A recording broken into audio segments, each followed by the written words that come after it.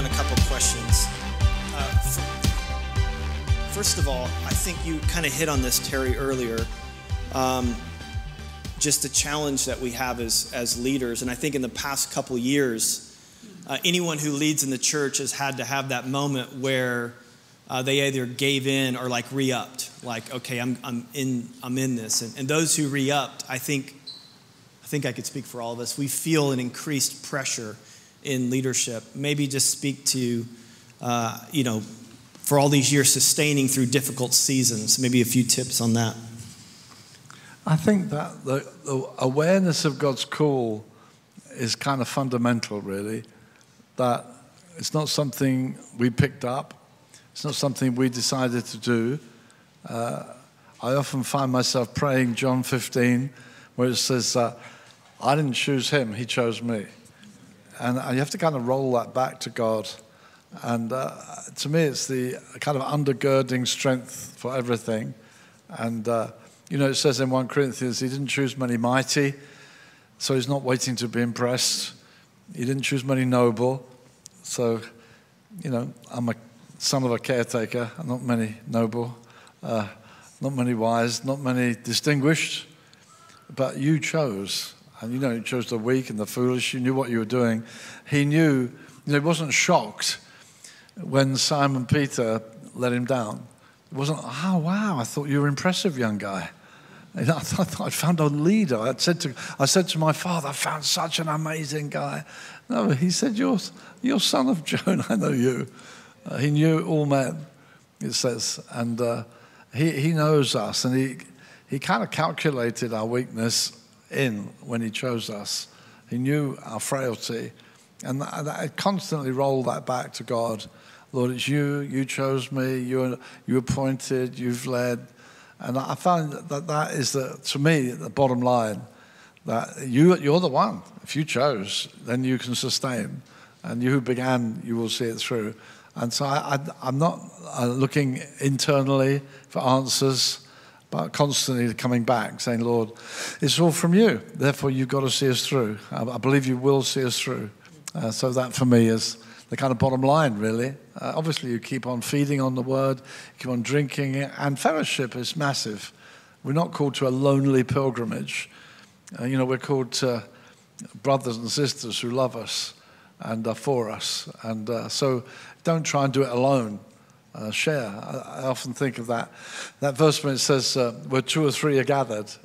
People sometimes, they say, there's a prayer meeting tonight. And then you look and say, oh, well, you did say if 2 or 3 gathered. It's like a defense mechanism. But I love it. I love the 2 or 3. I've often prayed with just 2 or 3. I love it. There's an intimacy. You can pour out your heart. And we don't have to get through alone.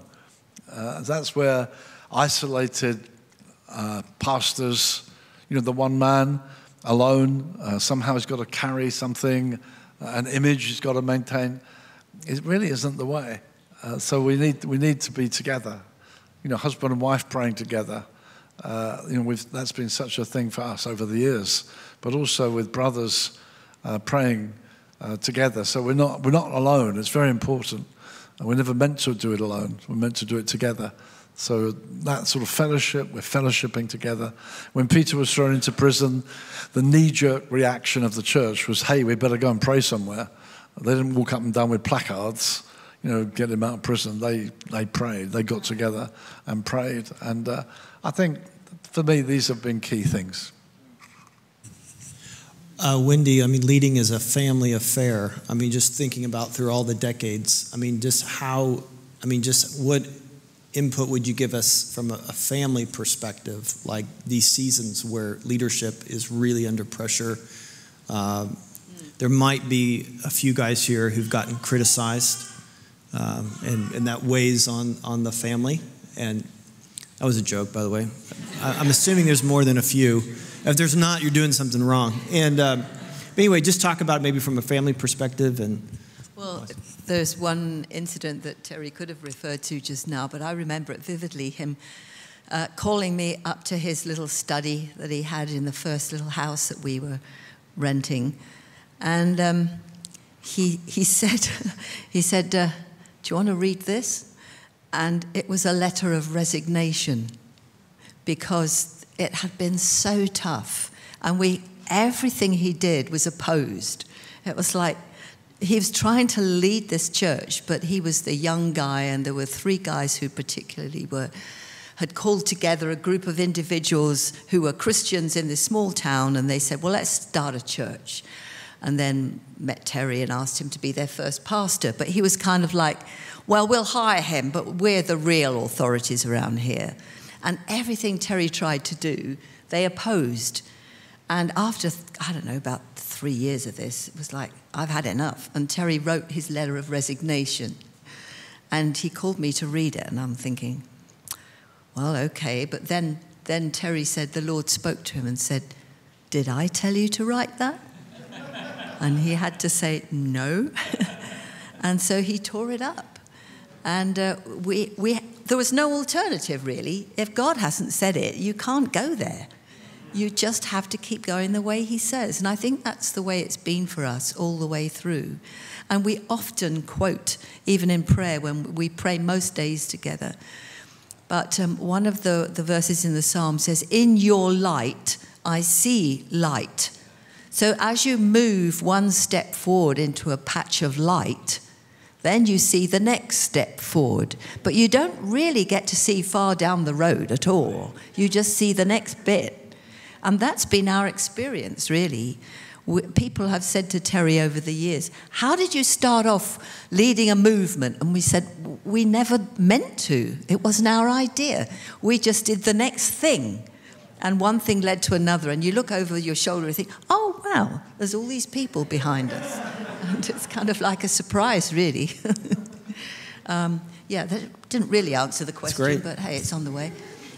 Yeah, I just want to say on behalf of everyone here, we're so honored that you guys, to get this time with you. We're so honored to learn from you and glean from you. So thank you for being here. I was just thinking about, Terry, what you shared about those early days, how it felt, getting caught up in a move of God. And I think we would all say we long for that in our day. We long for that in our churches. Could you speak to, and really for both of you, could you speak to what it was like in those days? What maybe some characteristics were at play, some things you felt were really important to focus on that you might say to us, like, hey, you should really pay attention to this, and maybe some indicators to know if it's there or if it's not. Does that make sense? Yeah? I think that's Wendy said. That's quite a vivid thought. You know, in your light, I see the next step. And I don't think we've ever been very strategic in our working. I've never had a major strategy. I think we've been more a values movement, if you like, rather than a strategic. We've never had big strategies. You know, we ought to be in Africa now, or we ought to be in India now, we ought to be. We've never had that. I think we've enjoyed the presence of God. We've been a strong prayer emphasis. We've gathered to pray a lot.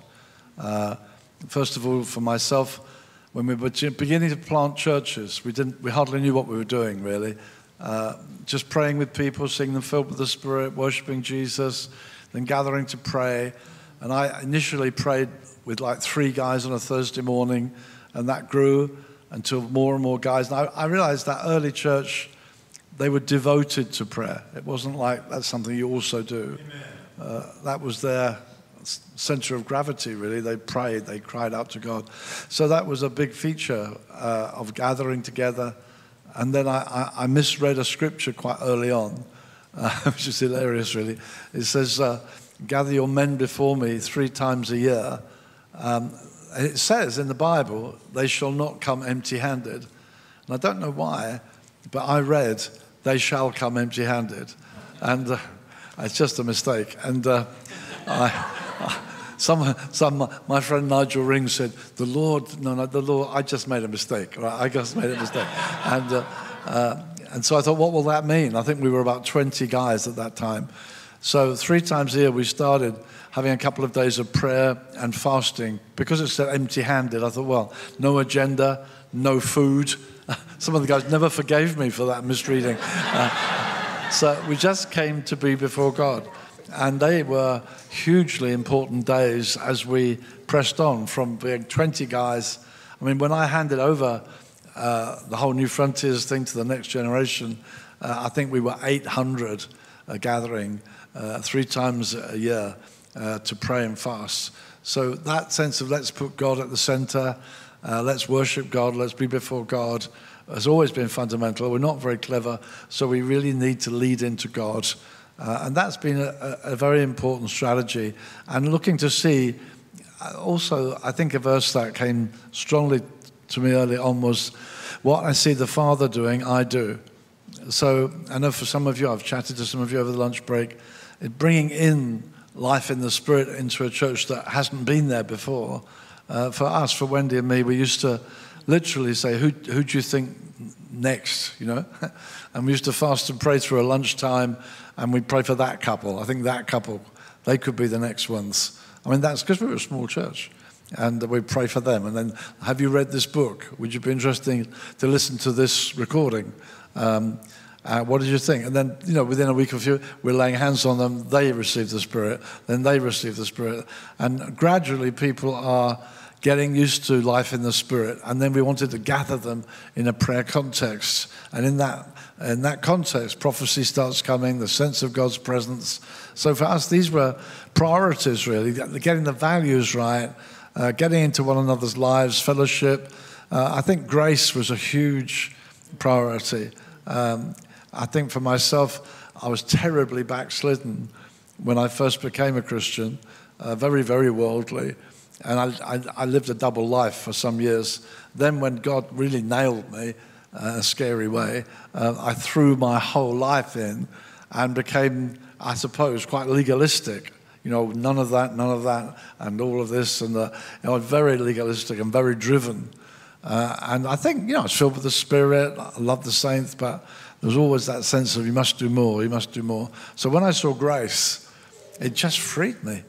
And the church got freed, and we became a grace-filled community that knew that God loved us and celebrated. So worship began to take over. So these were ingredients, really, Dylan. That I think they were ingredients rather than strategies, values that became very precious to us, and that God just kept blowing on that and breathing on that. And to be honest, it was hard to keep up with the doors that were opening. We didn't have to try. That is honestly how it happened.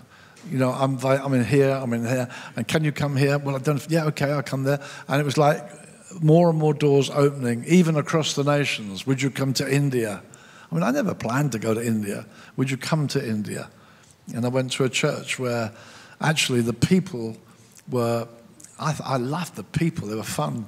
The leadership was very out of step with one another. And so I actually said to them, if the elders will all resign, I'll get involved. And they did. They said, we'll all resign, because that value of togetherness and heart and so on, absolutely essential. So they all resigned. And we sent out a guy, a mature pastor and his wife, and they went out for 6 months or so and stayed there and taught week after week and raised up a new leadership. And that was one church called Living Word in Mumbai. And then they planted out Living Light, and we sent out an evangelist called Lex to help them. And then they planted out Living Hope, and then another. If you got the foundation right, there's over 300 New Frontiers churches in India now, and terrific guys that are leading them. But I think you have to get that. You can't mess about. Get the first one right. Get them a good model of love and fellowship and harmony. And so it's been get the values right have been for us, rather than having a strategic program. I guess that's the way it's been. I don't know if I've answered you, but there you go. Well, we just really admire your 54 years of marriage. You guys seem to completely enjoy each other. I wonder, has it always been like that? And just wondered too, like in a season when your marriage was hard pressed by maybe family issues or ministry things, just if you have anything to share with us for just encouragement for marriages, like how you would prioritize your marriage or work through those things when, I don't know, marriage felt like was at the bottom of the totem pole because everything else was pressing in on you. Yeah, well, our wedding day, we could start there. It was quite interesting and unplanned in some ways. Terry had borrowed a car and to drive up to... my parents happened to be living in Leicester at the time, the Midlands of England, and he was living in Brighton, so he had to drive quite a ways up. It was about 3 to 4 hours drive, I think. Anyway, on the way, the car broke down. He didn't know about, you know, you have to put water in the radiator and things like that. And it dried out, and he was stuck. And I was all dressed up in my wedding dress, waiting, and there was this phone call, and my father took the call and looked a bit shocked. My father was not a drinker, but he did have a tiny little bottle of brandy in the sideboard.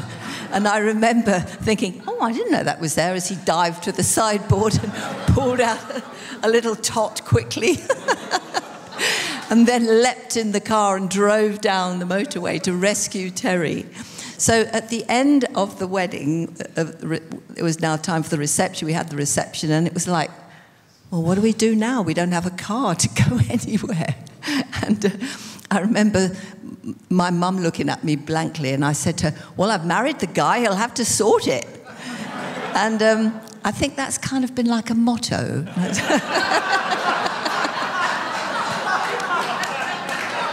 Maybe not. Anyway, the wonderful thing was that Terry's roommate from college was at the wedding. He was a guest. And he strolled up to Terry, and he was doing a kind of locum pastorate in a village about an hour away. And he said, the local farmer has got a cottage. I'll find out if it's vacant. So he went to the phone box. We didn't have mobiles in those days. 50 years ago, they hadn't been invented. So he went to the telephone box, found out that the cottage was available. So off we drove with Terry's roommate to our honeymoon in a rose-covered cottage. I mean, it was poetic, really.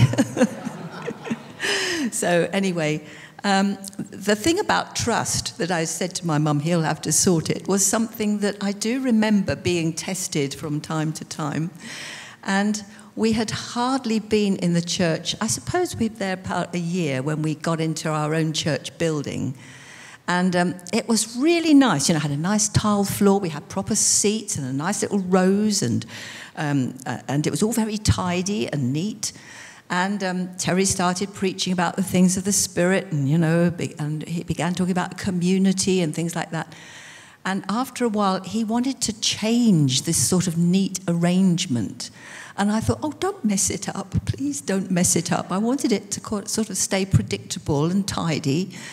But he started talking about arranging the chairs in circles so that we could be much more community-oriented. And each time I had to think, wait a minute, he's the leader here. I may not like it, but I've got to trust him. He is the leader. And I've got to go along with him as much as anybody else in the church. I'm not here to say, no, wait a minute, I don't like that. So I had to learn to trust him as much as anybody in the congregation at different points. I remember distinctly having to make that choice from time to time. No, I believe God has called me to his vision, and I've got to make it my vision, which it is now, after all these years. No, it has become my vision. And so we've been able to work together, pray together, and I've learnt to trust that God speaks to him. So just want to put that out there. The Columbia call, yeah. There's a guy here, you're from Columbia, yeah. Terry was asked a couple of times to speak at a conference in Columbia, Missouri, which he went along to, came back raving about this wonderful church. The third time he was invited, and then just before he went, he got a call to say the conference has been cancelled because there is a lot of difficulty in the church, big crisis. And then the elders were kind of totally thrown and asked him to come anyway, just to help them through, talk to them and give them some ideas, some guidance. So he went, and then he went a few more times over the next couple of years. But it seemed every time he came home again, they kind of reverted back to their despair and disarray. So in the end, he was invited to come and stay for a couple of years. I mean, he prayed and fasted for 3 weeks and felt God speak to him and everything. Meanwhile, I prayed and fasted and I didn't hear anything. And I remember we went to London, we got our visas, and then Terry's great friend, our great friend, Nigel Ring, who has stood with us all these years, he came over to lunch one day and he said, "So how are you feeling, Wendy, about going to America?" And I burst into tears. I said, "I don't want to go. God hasn't spoken to me." And Nigel very wisely said what I should have thought of all along was, "Well, what did Terry call you to? I mean, what did God call you to?" And I thought, oh yes, God spoke to me very clearly. Terry Virgo is my will for your life. So, oh, all right, okay, I will happily go to America. So I did, and it was very formative in my life, in my marriage, in my walk with God, in my family life, in all sorts of ways, and I am so grateful that we had those 2 years.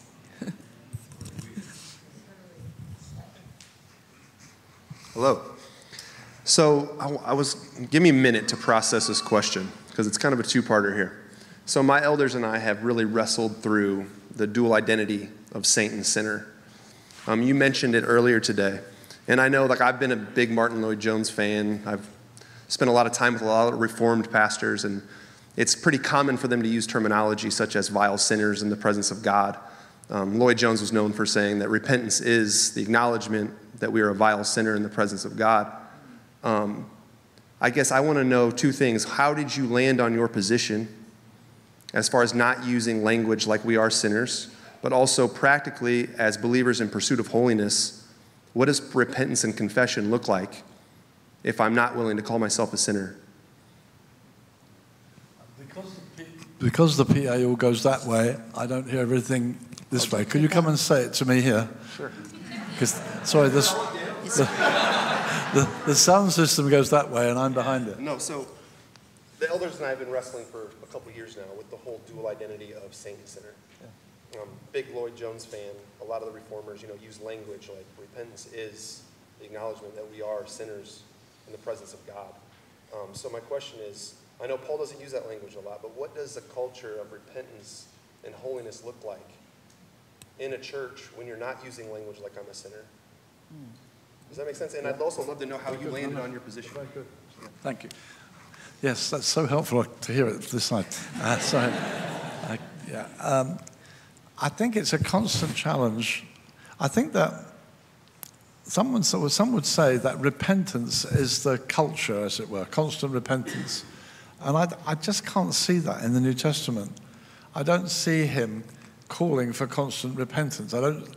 I probably read the epistles more than anything else in the Bible. As it happens, I'm going through the Gospels at the moment, but I think that the whole Bible's God-breathed. Obviously, the New Testament brings more light than the Old. And Jesus said in his physical form, "I've more to say to you. I can't say it yet because you can't receive it." Because he said things like this: "Unless you eat my flesh and drink my blood, you've got no part in me." And they're thinking, what? Eat his flesh? He said many withdrew that time. It's like you can't take it on board. But when the Spirit comes, he will lead you into all truth. In other words, there's more to come, which I cannot say at this season. So the more that comes seems to me to be in the epistles. And Paul says in places like Ephesians 3, these mysteries about Christ have now been revealed to God's holy apostles and prophets in the Spirit, things previously not known. And so to me, if you like, the epistles is the cream of biblical revelation. It's the stuff, it's all I love preaching on. How about Ezra, Moses, I love the whole Bible. But the cream of revelation, it seems to me, is you could argue from the Scripture that I've got more to say. When the Spirit comes, he'll tell you. And that's when the Spirit came and revealed things previously hidden, Paul says, now revealed. Yeah. And when you read the stuff that's now revealed, it's about our union with Christ, It's about what happened to Jesus is reckoned to our account, that we died with him. He says it repeatedly. Don't you know? You died with him. Now reckon yourself to be dead and alive to God. Live out worthy of this phenomenal thing. You're justified. Yeah. There's no condemnation. Yeah. I mean, this is apostolic revelation, if you like. Yes. And I think that sometimes the Puritans, probably particularly, were ever so sin conscious, more and more. And it was almost a mark of... It's really strange. It was almost a mark of holiness to say what a sinner you were. And so it's kind of constant reference to being a sinner. And then you get characters who have been really mighty in God, but they will go back to that as well. And I think that I don't get it out of the scripture. If you soak yourself in the epistles on a daily basis, you don't get it. That is not the atmosphere of the epistles. It just doesn't come from the Bible. But it's very popular in Reformed circles because Reformed people love to read the Puritans. And the Puritans are heavy into all this stuff. And Paul says, I'm not aware of anything. In 1 Corinthians 4, I'm conscious of nothing against myself. I mean, wow. That's not, I'm a terrible sinner. I'm conscious of nothing against myself. When he stands before Agrippa, he said, I've served God with a clear conscience. Yeah. You've got a clear conscience. I know nothing about myself, against myself. He said, but I'm not by this acquitted, for it's God who will acquit me. It's like, ultimately, we'll all stand before God. So I'm not conscious of anything against myself. In other words, as far as I know, I'm okay. Now, that doesn't justify me, is the next phrase. But God himself will, in the end, he will judge. He's happy to leave it there. He's happy to leave it there. The atmosphere of the New Testament isn't this constant going over what a failure I am, what a sinner. It's playing into Satan's hand. But it's very popular in Reformed circles. And I love Reformed circles. I read Reformed commentators a lot. But I think it's an atmosphere that's accepted. And if you say these things in some places, people will come back to you, I think I referred to it in my sermon, and say, well, Paul says I'm a sinner. But they honestly don't think they think that through. I mean, I said to some guys, so was he worse than Ravi Zacharias then? He looked at me shocked. He said, I'm worse than... I said, sorry, you said he was the worst sinner? And they suddenly realized what they're saying. Yeah. Was he worse than that then? And he said, no, what do they mean then? And I think you've got to pursue it. What do they mean? And then you get John Stott, who says, well, it's kind of both. And I can't go there either. Like, I know I'm righteous, but I'm still also a terrible sinner. Well, I know what I was. I was a terrible sinner.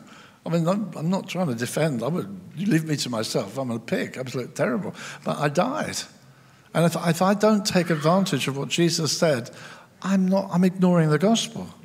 And somehow I'm trying to justify myself. Paul says they're trying to go around establishing a righteousness of their own based on law, instead of accepting the righteousness which is a gift of God.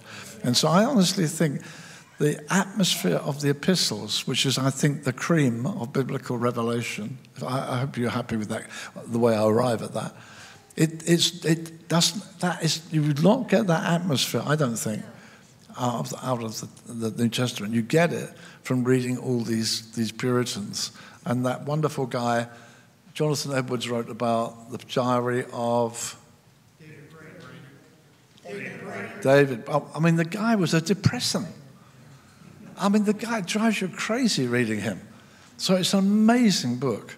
And his experiences of God, the positives in that book are breathtaking. And they would say that book's had more influence on missionaries maybe than anybody else. The upside is phenomenal. But the downside, the next day, he's in the pit again. And that because he's such a great hero, people think that's what it's meant to be like. Because he was amazing. He saw revival. But I can only feel that psychologically, he was given to depression. And he puts that in spiritual tone. So he's one, I'm a wretch, I'm a terrible wretch, I'm a terrible wretch. And again, of course, you have to how do I interpret Romans 7, second half? Yeah. And again, when he says, I am. Now, again, if you say, well, that is Paul then, if that is his testimony, then we're in trouble. But I was very helped by Dr. Martin Lloyd-Jones, whom you mentioned, and he says, it cannot be the Christian testimony. That's what he says in his commentary on Romans 7.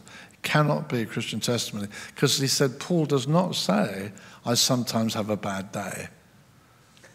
It doesn't say that. He says, I am bound in sin. He says some incredible statements. And he says that people get it wrong because they don't read what he says. His description is so terrible that it cannot be a Christian. That's Lloyd-Jones, and that's what helped me a lot years ago. That he's saying, who will deliver me? I'm in this bondage. But elsewhere he's been saying, you're free. Walk in freedom.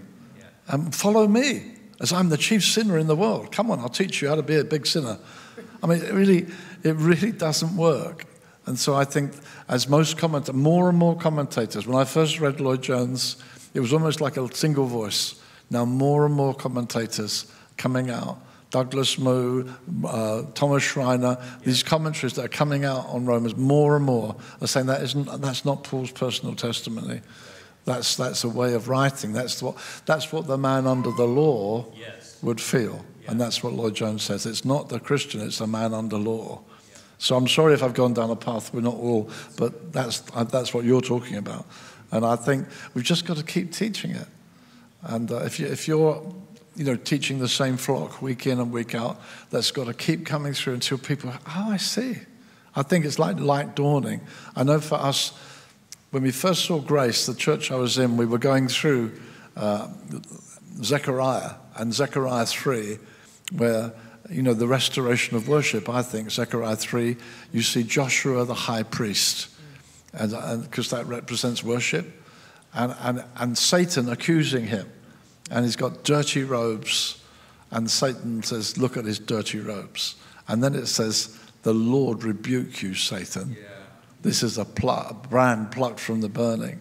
And then you cross-reference Romans 8, it is God who justifies. Yeah. And so the high priest Joshua doesn't have a chance to say, I fell over in the mud. I'm sorry, I'm muddy. He doesn't get a chance because God justifies. And it says, put a fresh mitre on his head. And I remember preaching it. I think, how do these guys keep mitres on? Because I was like, look at the Archbishop of Canterbury, this silly hat that he wears. I think, how do you do that? You have to keep your head very up. And I remember preaching, come on, God's good, you clean robes, keep your head up. And it was like, I honestly think like a revelation of grace came on our church that night. And it's like people stepped into it, and we danced and sang until about 9 o'clock at night, at 6:30. We're just celebrating. And it's like, I see. God's declared me righteous. And I think you just keep preaching it. Pray for a spirit of revelation that people own the gospel and own what it says is true. Because I think some of this other stuff, if people insist on saying, of course, I am a sinner, well, then they'll expect to sin. Because that's their identity. But if you say, no, I've got a different identity. No, I don't believe in sinless perfection, and so I can be vulnerable. And so I often talked about using the Lord's Prayer. Don't start sin conscious. Hallowed be thy name, your kingdom come, your will be done. I find it a helpful structure for praying. And then you will come to forgive us our trespasses. It's not that we're indifferent. We come. And we say, Lord, I'm sorry. Is there anything that I've offended you? Have I got blind? Is there any area? And I always feel that conversation with Simon Peter when the Lord's washing their feet. And Simon Peter says, you're not washing my feet. And he says, well, I've got to wash you. If I don't wash you, you've got no part in me. Yeah. He says, well, wash me all over then. And so I said, you're clean already. Yeah. But I need to wash your feet. Yes. And I think that is kind of you're clean, I've made you righteous, but sometimes we mess up. And if any man sin, we have an advocate. And if we confess our sin, he's faithful and just to forgive us. But I write these things, John says, that you may not sin. He that's born of God does not sin. It's all in the same epistle. It's not like one guy wrote this and one guy wrote that. He that's born of God doesn't sin. I write these things to you that you may not sin. if any man sins. That's all in the same epistle. And then if we confess our sins. Okay, so I'm not teaching sinless perfection. Because some people have pushed it. Some people preach what is called super grace, which, I think they pushed it too far. And they'll say things, no, that's not biblical. And they will even say the Sermon on the Mount and the Lord's Prayer is not for Christians. I've heard people say that, people like Joseph Prince and people like that. They say, that's, now once you're in grace, that's not relevant anymore. I don't agree at all. I think that we accept righteousness as a gift. We can still mess up. We ask for forgiveness. But we don't live there. And I think the tragedy, it really is sad, because I'm terrific guys. I just was asked to write an article rather, for a man called Michael Reeves, who's a terrific theologian in the UK. He's asked me to write an article on regeneration, which I've put in there. Now, Michael, who's a beautiful, wonderful man, I'm scared this has been recorded, he put a tweet up recently about, because we're all sinners. And I just put a thing on saying, I thought we were saints, Michael. And he said, well, you know what I mean. And I thought, yeah, I fear I do. And so I put it in the article, and I've almost included that anonymously in the article, because I think it's that casual statement, of course we're all sinners really, it does harm. And it undercuts the gospel, and it undercuts people's expectation. So we've got to keep preaching it, and God wants us righteous, doesn't want us fooling about. So I do pray, literally. And Wendy could bear testimony. We use the Lord's Prayer. Don't lead me into temptation. Deliver me from evil. Please, you're my deliverer. So I'll pray often on a daily basis. Deliver me from the world, the flesh, the devil. Keep delivering me. Deliver me. Keep delivering me. You're my deliverer. I'm expecting you to deliver me. So I could be vulnerable, but I'm not by nature a sinner anymore, because God said you're not. He said I'm a saint. So it's believing the gospel in the end. It's believing what God says is true. And I think it's not a proud statement. It's saying that I know I can't produce it. It's a gift. It's celebrating it's a gift. But I think sometimes when it's almost trying to be holy by saying you're a sinner. Sorry, if I keep repeating myself, I should not be helpful. But I think that is the atmosphere. So people are kind of shocked when I say what I'm saying. But they're shocked out of a kind of self-righteousness, which is weird. Because they're saying, no, we're sinners, really. Like almost boasting in it. So, okay. Terry, could I share what I shared with you earlier? What I shared with you earlier? Because I think this is... Yeah, sorry. Yeah, sorry. I was talking with Terry earlier. Some of you remember the Trilogy Project that we had years ago. And I remember one of the classes, it was a 9 o'clock Saturday morning class, and everybody was there. It's 9 o'clock in the morning. These were our leaders from all over the country, some of our best leaders. And I asked them this question. I started the class, I asked them this question. Is there anybody here who has not sinned today? The only person who raised their hand was John Lamferman sitting in the back of the class. And I looked at one of the guys on the front row and I said, what have you done today? I mean, it's 9 o'clock in the morning. What sin did you do? And he said, I don't know. I just figured I'd done something wrong. And that's the sin culture that we permeate with this kind of language. It's just, we don't even recognize it sometimes, but there's this sense of, well, I'm a sinner, so obviously I did something wrong. And so it's like, no. It's 9 o'clock. And John even said, I said, look, it's 9 o'clock. I said, I haven't sinned yet. So I said, can you go 1 minute without sinning? Well, yeah, maybe. Okay, if you can go 1, can you go 2? Can you go 5? Can you go 10? Could you go a whole day? It never even entered their thoughts, because we inadvertently, and I think sometimes, like Terry's saying, mistakenly create this culture. I'm a sinner, therefore everything I do is a sin. It's just a sin. And it's not. It's not. One of the roles of the Holy Spirit is to convict us of righteousness. That's one of his jobs. So. Really great. That's really great. Terry and Wendy both, either one or both could answer this. What is your biggest considering the culture we live in, the world status right now, and the church, the status of the church, what's one of your biggest concerns as you look to the future? A main concern you want to make sure that we're aware of, and maybe how to address it. It could be for the church in general, or for us as just leaders, a big concern you might carry for us, and how to maybe address that. Can I hitchhike on that, just to fill that out a little bit? You're speaking not just a second. Oh, okay. I thought I had a projecting voice. My wife says I talk too loud. You're speaking not just to second generation from you, but third and fourth generation leaders right here. And the distinctive values that we've been our foundation, we started with these 18 values. We've been condensing them along the line. But when you look out among us, what would you say to us would be concerns or some sort of guidance or directive? Because there's always a tendency to slip, and we lose those treasured things that made us what we are. Yeah. Thank you, John. I think a few spring to mind.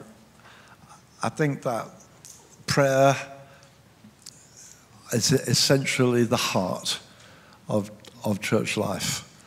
And so I think that life has become incredibly busy, and a lot of people commute to work. Certainly in England, their days are long, their busyness, and so we have small groups. We have this, we have this, we have this, and so often gathering to pray has been marginalized. We used to do it, but we can't do it anymore because life's so busy. And I think that that's very serious and sad. So I think that I want to encourage us that leaning into God in believing prayer is the heart of who we are. We pray. Jesus prayed, and the disciples prayed because they lived with Jesus, they saw. And so for me, praying together, and sometimes it just gets touched on a little bit on the end, but I think praying together, even if it's little groups of twos and threes all around the church, or whether it's the whole church, we need to, I think, not let that drift to the margins, that we just don't have time to pray now. We can do church, but we haven't got time to pray. Well, I think we've had it. Prayer must be fundamental, must be central to who we are. I think also, John's point about things moving on, I think sometimes we've clipped our meetings, and for good reason sometimes, because of growth and so on. So our time is limited. Our opportunity to be open to what God might want to do in this meeting, and maybe the prophetic and all that. I think that expectation, I touched on it a little bit in the sermon, the level of expectation of encounter with God. And I think as John's talking about second, third generations, some people have been added to us who've come from other worlds, and they've just become part of us now. They never were in a context with an expectation of meeting with God. But I know when we first broke through as a church, it was so exciting to go to church because I wondered what will happen this week. Honestly, I wonder what will happen. It was so exciting. And I think that's not the norm now. People are not wondering what will happen because we know what will happen.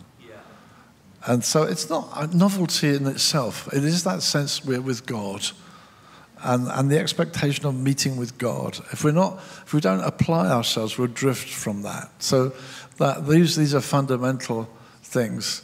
I guess the other one that comes to mind to me is the fact that the culture outside the church, how can you do that in the church when this is happening in the world? And so I think the gender issue is huge. And so that challenge about, quite literally, why don't you have women elders in your church? Because, women run businesses. We may have a woman prime minister in England by the time I get back. If it is, it's our third woman prime minister. Margaret Thatcher was a great prime minister, you know. So why can't you? And so it's like, that's what the world can do. Why can't we do it? But it's not like, hey, I found this Bible verse. It's not, we haven't arrived, I haven't met anybody yet who says to me, oh, look, there's a verse we haven't, here's a whole passage of verses. It's not that. It's like, they do it in the world, why can't you do it? That's where it's coming from. And that is a challenge. And certainly in the UK, and I don't know if it happens in this country, but in the UK, sometimes New Frontiers has been opposed because we don't have women elders in our churches, for instance. And why don't you do this and why don't you do that? Well, that is not coming from the Bible. It's coming from the culture. And culture has changed. Come on, let's move on with the culture. And it's just saying, no, the Bible's different. The church is different. It's God's people, and this is the way God wants it. Now, that can be so easily caricatured that women are crushed, and that is inappropriate and wrong. Certainly in the churches that I've ever been with, the women are very fulfilled. They've got loads of different things that they're doing, as the men are indeed. And I think a normal church life, you don't even think about it. But the elders are men, because it's in the Bible. And so I think these would be some of the major things that concern me. Some of the spiritual things that are just drifted through, I think, busyness, prayer being somewhat marginalized, meetings being rushed through. Those concern me greatly. This other one comes from the culture that they've got a prime minister in England who's a perfectly good prime minister, a woman. Why don't you have elders? It's like, it's not coming from the Bible, it's coming from the culture. So I heard Thomas Schreiner being interviewed by Preston Sprinkle on a thing, you may know these guys' names, and so he's pushing him about women in eldership. And Thomas Schreiner, who's a fine commentator, says, well, I could make a very good case for that. He said, the problem is the Bible text. It's like, well, the Bible doesn't say it. So, you just said, well, we want to be biblical. I want to be biblical. So we've held that ground. So these are the things that spring to mind. Hey guys, so thankful you're here. Love you guys. Had a big impact on my life. I'm going to go back to the question Josiah actually asked, because I'm just thinking about the pastoral implications of this idea of us, being dead to sin. Because when I was just thinking about this, and I'm like, what comes to mind is, as a pastor, I'm talking to people, and I say that, and I can just imagine the young man saying, well, if I'm dead to sin, and I'm not a sinner, why do I sin? Like, what is that? So I'm thinking in my head is like, do I just look at that guy and say, well, it's because you're stupid? Because I wouldn't even think that for myself. I'm like, yes, I love that idea, that message of grace. Like, I am told there's no condemnation. I'm completely free. But then it kind of bewilders me a little bit. I'm like, but I still feel temptation to sin. And I'm like, well, where does that come from? Does this make sense, this question? Yeah. Like, what would I, yeah. Okay, I think so. It's a perfectly excellent question. I think the whole New Testament argues it through. So it first says that you're not a sinner. That's what it says by definition. You're not a sinner. You are a slave of righteousness. That's the statement. That's the truth. Jesus said you should know the truth, and the truth will free you. So it's knowing truth. That's the truth. The Bible says plainly. And when Paul says in Romans 5, and about grace, then verse 6, he says, shall we carry on sinning then? That's how he starts, chapter 6. Shall we carry on sinning then? Because, well, if God's going to call me righteous, great stuff, let's carry on sinning. Then he says, by no means, how can we who died to sin still live in it? Then he says, don't you know that all of us who have been baptized into Christ have been baptized into his death? We died. And it's the preaching of that truth, not only the free gift of righteousness, but we must preach also, when he died, we died. Why was I a sinner? Because I was in Adam when he sinned. That's the Bible argument. Now, I don't have any consciousness of being in Adam. I don't remember being in Adam. But the Bible says we were all in Adam. When Adam sinned, we all became sinners. And he that's born of the flesh is flesh. So I've got to be born of the Spirit. I've got to be taken out of that and put to somewhere else.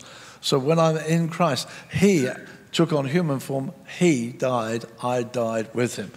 That's how I get free, to know. Do you not know? That word know, you should know the truth. Do you not know? He that has died is freed from sin. Then the next verse 12 or 13 in Romans 6 says, therefore consider yourself, reckon. And the word is sort of borrowed from the world of accountancy. Account it, put it in the right column. Reckon yourself to be dead to sin. Reckon it, think it through. And I've often used the illustration when preaching that first time I ever went to overseas by flight, I arrived in Barcelona, and I always remember it. They said, welcome to our Barcelona, the time is 4 o'clock. I thought, it's not, it's 3 o'clock. It's a perfectly good watch. I haven't changed it, it's 3 o'clock. And he says, welcome to Barcelona, it's 4 o'clock. I thought the guy's an idiot. It's 3 o'clock. And then as you come off the plane, thank you. No, yeah, it's 4 o'clock. It's 3 o'clock, really. In Barcelona, it is 4 o'clock. It's a different time zone. You've got time zones across your nation. Barcelona's a different time zone to England. It is. You're in Barcelona. It is. I'm in Christ. I have died to sin. That's the truth. So change your watch. Your watch is now wrong. When you're in Christ, you are freed from sin. Change your thinking. Your watch is wrong. You're in Barcelona. Your thinking is wrong. You are in Christ. Change it.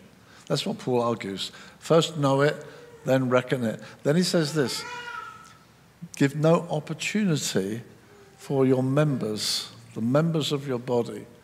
He said that our old, I should have brought my Bible up with me. He says that let sin not reign in your mortal body. Your mortal body. Why does he say mortal? Because my body's not yet immortal. All right? I've got an immortal soul. My body is yet to be saved. Romans 8, the adoption of our body. We get a new body one day. Hallelujah. It's good news for me. One new body one day. That's future salvation. A new body as well. Meanwhile, I've got a new man living in an old body. That's what the Bible teaches. I've got a new man living in an old body. Now he says, don't give the members of your body to sin as an instrument. When we worship, we pick up instruments. It doesn't come on from nowhere.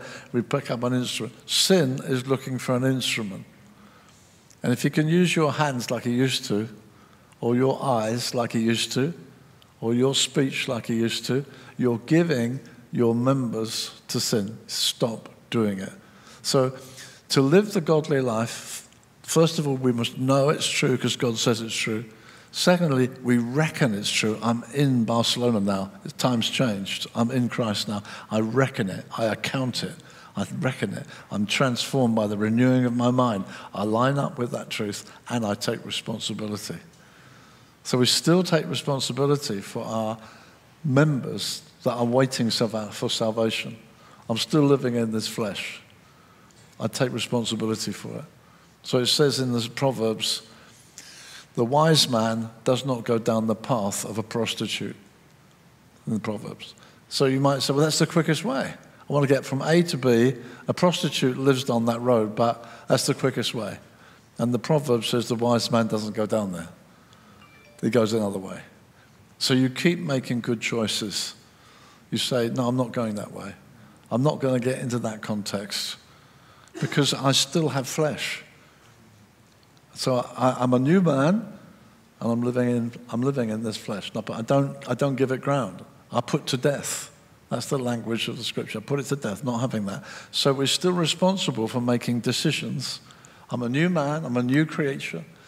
I'm in Christ. I'm living in a mortal body that used to touch things it shouldn't have touched. Used to say things it shouldn't have said. Used to look at stuff it shouldn't have. Now I'm a new person, and I live for this new person. I take responsibility. So that to me, see, some people say, well, just let go and let God. It doesn't say that in the Bible. It's step by step. This is how we do it. So we've got to teach it. So because it's not just vague, well, we're all just sinners anyway. That's a cheap way. It isn't true. And so, but you've got to believe what God says is true so that we step into liberty. And we still take responsibility for ourselves. So I do pray, don't leave me there. Deliver me from it. Because I know it's out there. The world, the flesh, and the devil, it's all out there. I don't want to go there. So I'm asking God, don't take me there. Deliver me from it. And so, yeah, there's the battle of faith. But it's not a battle with my soul. I'm not still a sinner. It's not my instinct. I'm not that person. I'm a new person. I'm a born of God. And it says in Galatians 5:16, if you walk in the Spirit, so we've got to be Spirit-filled. If you walk in the Spirit, you will not fulfill the lusts of the flesh. And the will not there is a double negative, which you can't use in English. You can't use a double negative in English. You can't not to it, you know. But and so Ben Witherington, who's a fine commentator, he says you could translate it certainly not.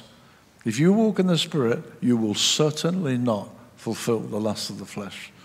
So the importance of being full of the Spirit is ever so real. The Holy Spirit will give us victory and enjoyment of the Spirit. So it's the truth of what happened at the cross in Christ. These Romans 6, if you like, truths, plus life in the Spirit. Hey, this is what God wants for us. So but yeah, I think we just got to keep on teaching what the epistles particularly say. Okay. I just want to sum this up because this is just one of those things that's been, I think we've all thought about this for a long time, but so essentially saying like we are fully redeemed, we are not sinners, but we live in a flesh waiting to be fully redeemed, the flesh itself, but our souls and us, thus our identity is fully in Christ. Yeah. Would that be a correct articulation? Yeah. Okay, great. Thank you so much. Okay.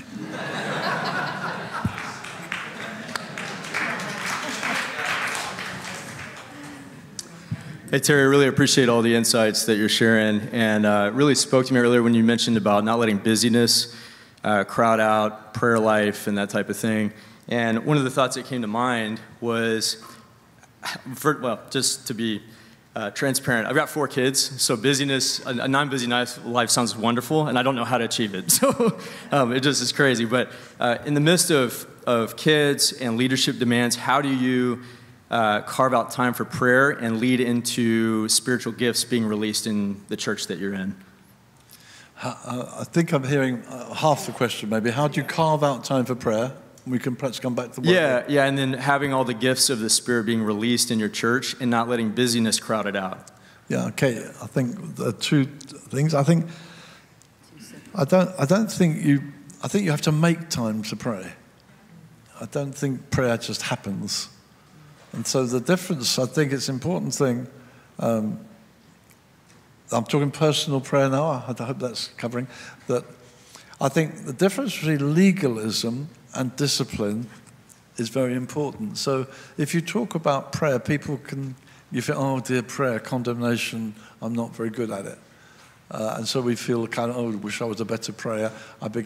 Now I better apply myself legalistically. Now legalism is trying to earn points.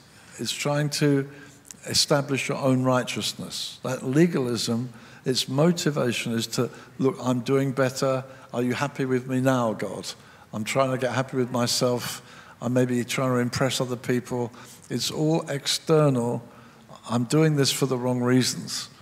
Discipline is something I choose to do for myself. I want to do it. I discipline myself.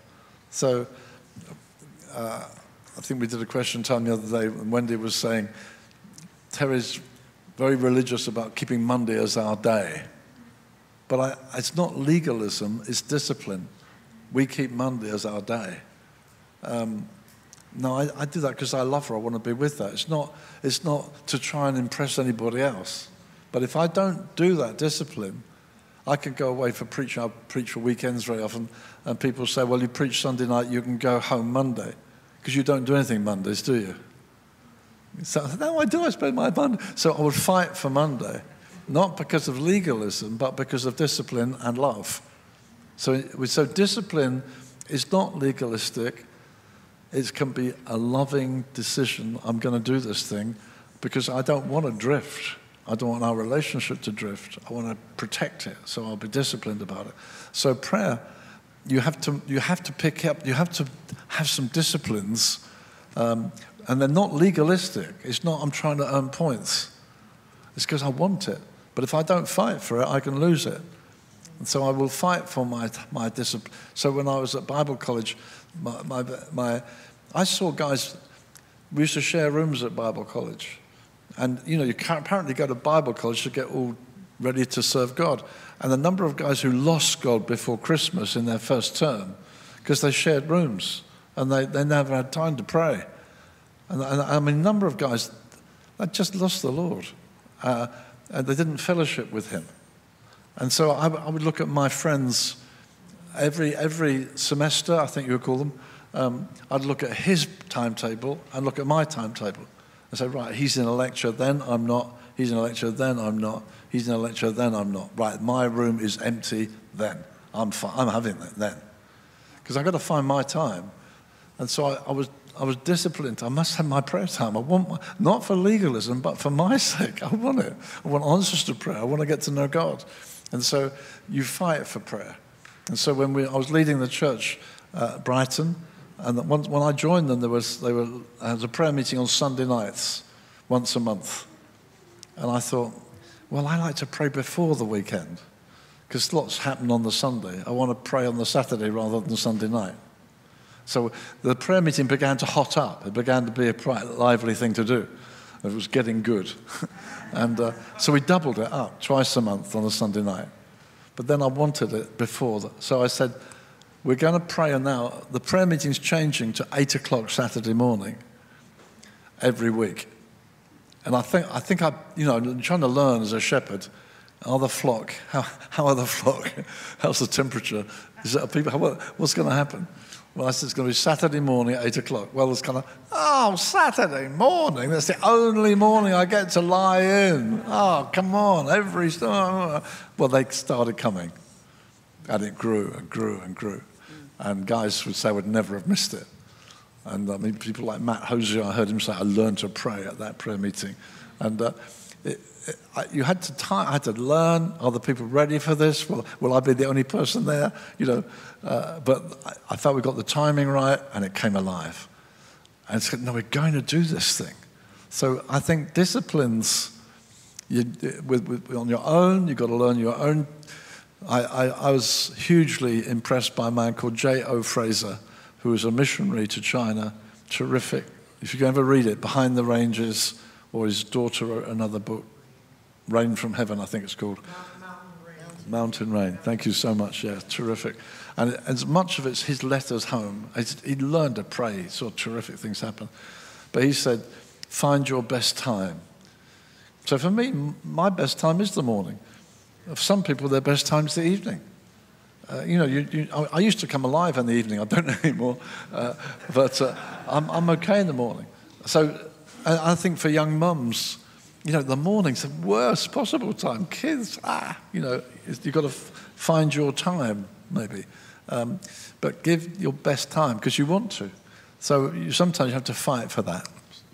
Yeah, I'll just give a brief illustration of that. I remember as a young mum, we have 5 children, but at the time I had 4, and the youngest was a baby, and we had just moved to a new town, to Brighton, much bigger location. We were kind of starting out planting this church. We couldn't afford a nice house, so it was either a tiny house or a very old, large house. And we bought the very old, decaying large house, which was not a good idea. But we were always having people to stay because we got X number of rooms. And my 3 other children were all little children. I had to take them to school and back. And we had 1 car, so it meant walking there and back with the baby, cooking, everything else, you know how it is, and trying to plant this church. And I remember once thinking, I haven't prayed for 3 days, and feeling so guilty and thinking, I'm the pastor's wife and I haven't prayed.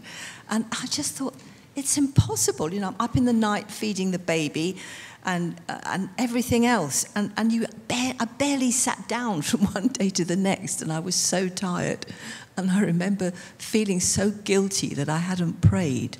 And then I got a half-hour slot one afternoon before I had to fetch the kids from school. And I remember dragging myself up the stairs to my bedroom and kind of rehearsing this prayer. Well, Lord, I'm coming to see you. I haven't been for a while because I've got all these children that you gave me. And I'm looking after them. I'm trying to do my best. And I'm dragged. Got to my bedroom, got on my knees, and immediately, I mean, God is so gracious. I had a vision. And I saw this very strong wooden big old door, and it was slightly ajar. And I kind of went up to this door and peeped round it, thinking, ooh, is he behind there? And I saw this long, long room, and there's a kind of a platform at the end with a throne on it. And I'm thinking, I've got to go all the way up there to talk to him. And you know, while I'm standing, peeping round the door, this person jumps off the throne. I always makes me cry. He jumped off the throne and ran down the room with his arms open, and he said, "Where have you been? I've missed you." And it was not hard to pray after that. But I learned that I had to form a new way of relating to the Lord, that I had to talk to him in the things I was doing, while I'm feeding the baby, while I'm going to the supermarket in the car, while I'm walking to the school to meet the children, while I'm cleaning the bathroom. I talk to him. I learned to do that.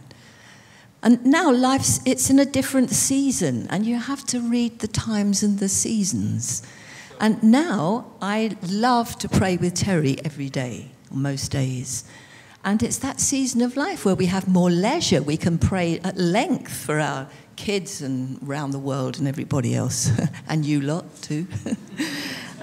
It's a different season, and I think wives need to be very careful they don't get under condemnation and think, because I'm the leader's wife, I have to keep up an image, even to myself.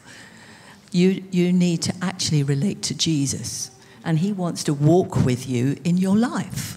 So, yeah, that's what I learned.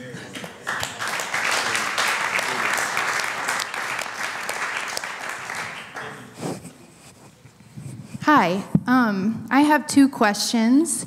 First, I want to say your first session that you did from Ezra this morning was incredibly helpful. And, but you said something about that thinking of don't look at the church, look at Jesus.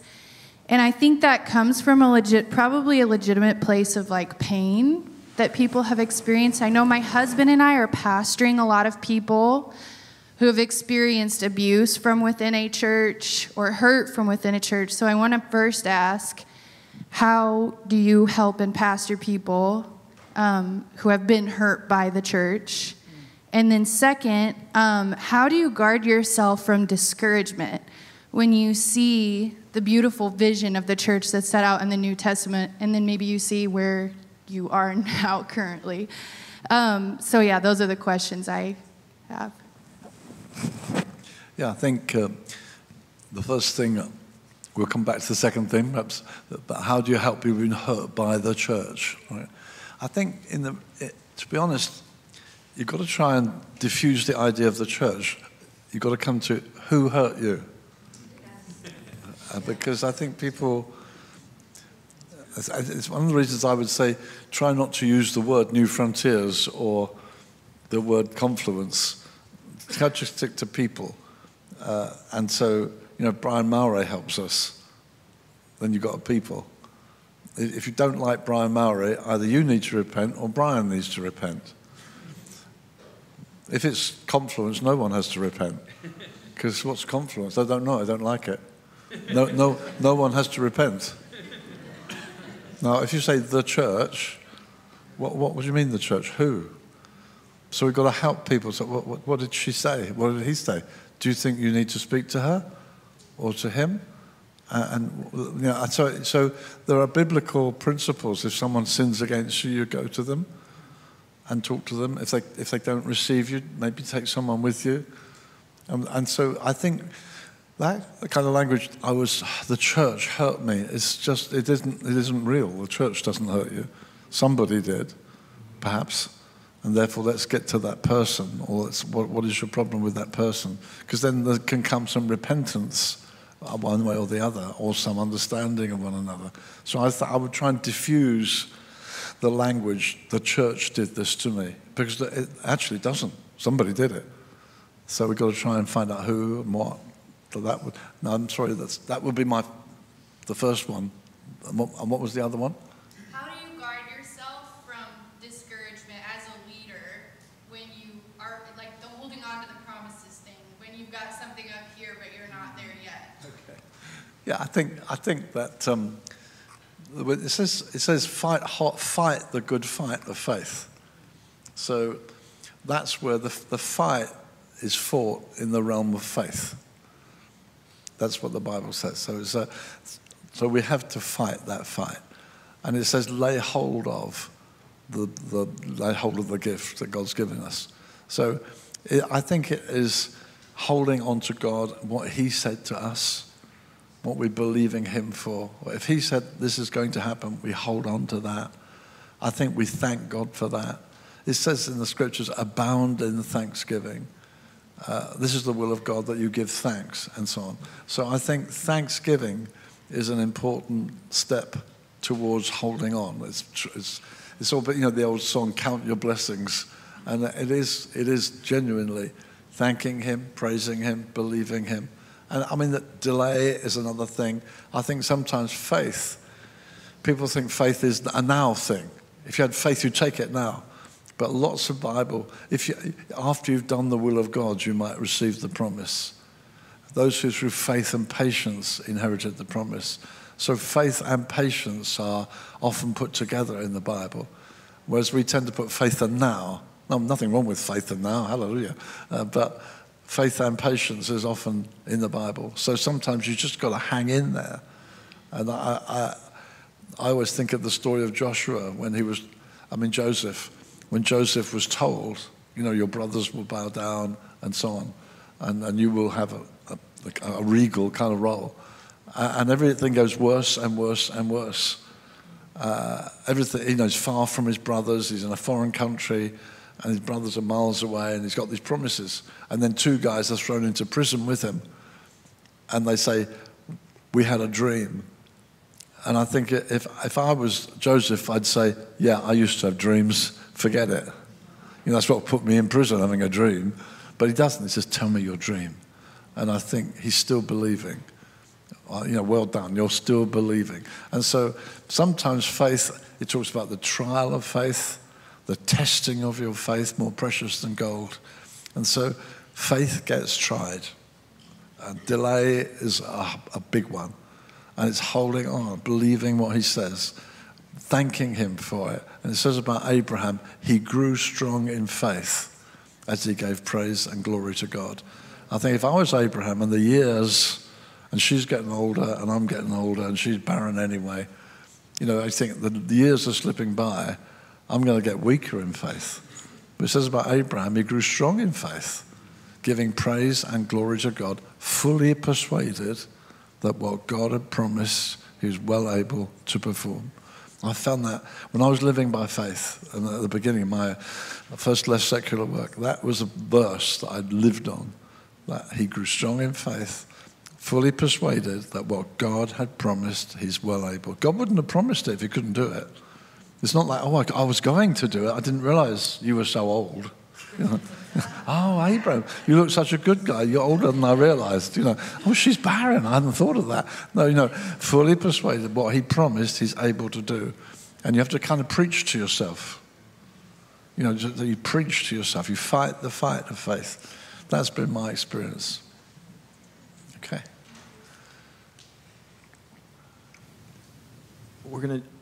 One more question for the youngest guy here who can feed himself. What's that? You don't know that? How old are you? 22. Anybody got 22 beat? Younger? Okay. The second youngest guy here has a question. Thank you. First of all, I just want to say that it's a huge honor to be here among all of these great leaders and to learn from you guys. But I would ask both of you, is there any encouragement that you would give to young leaders as young men and women who are, I know, in this room and stepping into leadership, and it can be intimidating and scary, and you can really get straight into the deep end pretty quickly. So I would love to hear any encouragement that you have from either of you guys.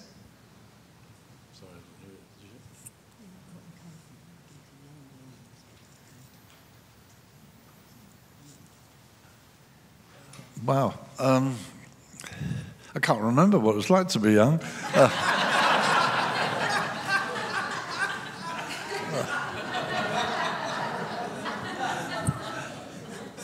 Yeah, I think to put your roots down into God, really. I think the principles. Reading biographies and stuff. Yeah, I did find that terrifically helpful. Yes, I did. I think for myself, the simple basics stick with. I know for myself, Wendy's just reminded me of how very, very helped I was reading Christian biography, and I was very changed as I had a crisis of conviction of sin to walk away from my old world and try and be a Christian, but I didn't know how to be a Christian. My parents were not Christian. I didn't know any Christians close up. And so I used to commute by train every day. And I used to play cards. I played 3-card brag. I used to win quite a lot of money. But I stopped all that. And so I started reading biography. And I read, first one was a guy called Jungle Pilot, who flew the 5 Ecuador martyrs, Jim Elliot, these guys. It was quite big news at the time. These 5 young Americans had gone to the mission field or got slaughtered. And he wrote his story, and I found it so inspiring that a man who was probably, I don't know, just a decade older than I was, wow, what a life. And then I read about Jim Elliot, I read about C.T. Studd, I read about Hudson Taylor. I just found reading Christian biography was massively inspiring. I thank God these lives were just amazing people. And they were my kind of age, so I thought, wow, I could live for God. And I think biography, then gradually getting into, I guess, more theology. I read Packer, Knowing God, John Stott, The Cross of Christ, and getting hold of truth, really get into truth. I find that really, really, I found books of solid theology more inspiring than devotional books, if I can make such a broad brushstroke. I found Knowing God hugely inspiring by J.I. Packer. The Cross of Christ by John Stott, hugely inspiring. So getting your teeth into theology helped me a lot. And so I found biography got me going because I was a non-reader before. I was not a reader. My parents never read to me as a child. I mean, Wendy read with our kids a lot, so they like reading. It's such a great thing to do with children, to read with them, so they like to read. I never was taught to read. I wasn't a reader. So as a Christian, I'm so grateful. Christian biography, and then more and more into doctrine that fed me. So I'm reading about revival, inspired for more. So I think these were some of the early ingredients. I'm not sure if that's really scratching where you're itching, but that to me was hugely helpful. Yeah.